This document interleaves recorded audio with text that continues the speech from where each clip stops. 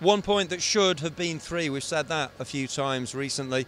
Aston Villa with Jordan Ayew's penalty, drawing with West Ham here.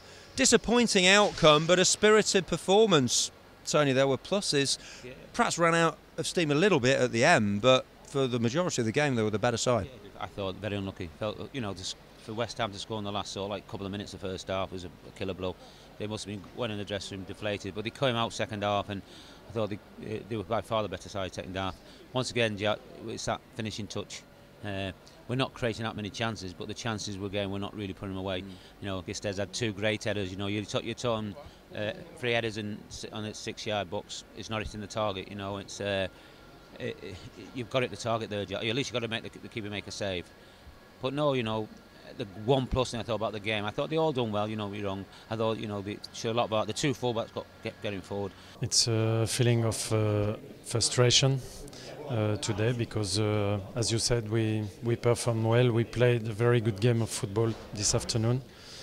I'm really sad for the player because the performance should have make us the 3 points. We didn't. Then in terms of accountability, it's not a good result. But when you see the team playing like that, it's a lot of hope for the future. I think we deserve the 3 points. Today we did a great game. We played 19 minutes very, very well.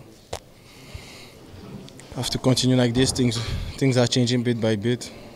We're going to win games if we continue playing like this. There's no doubt. So we just have to continue like this. Yeah.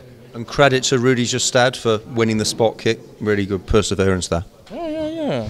Up front with Rudy, we understand ourselves really, really well, and he's a very good friend of mine. So there's everything that's perfect for me and Rudy, and he did a great job today, and I'm happy for him.